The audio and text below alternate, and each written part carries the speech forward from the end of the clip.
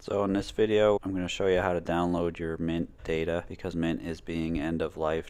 At a minimum, you need to download your data so you have an unaltered copy of it no matter what the plan is. If you're going to go to Credit Karma or not, it's safest thing to do is download it now so you have a copy of it. It says they're going to do a smooth transition to Credit Karma if that's something that you want to use, and they're doing an intentional phased rollout to Credit Karma.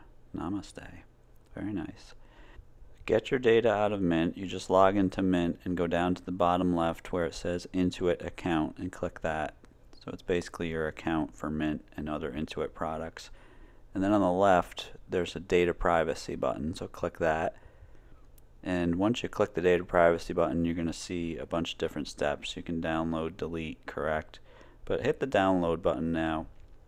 I do intend to come back and delete once I have the data, but click the download button, you'll get a little notice here saying that this is the process to download your data, that it's easy to get and all that, but I submitted this last week and I still haven't heard from them, so it's gonna take a while, trust me.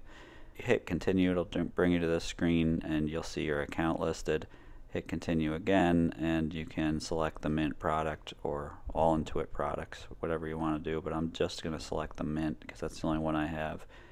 And then I'm going to click continue, and the goal here is that I want to get all my Mint history downloadable.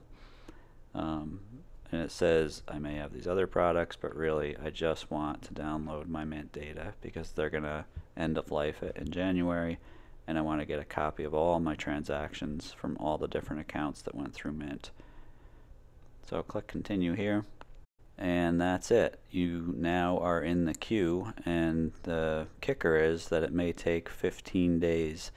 And I believe that number because I submitted mine last week and I still haven't heard a word about it. So once I get the data to download, if I do get it, I'll make another video for that if anybody's interested.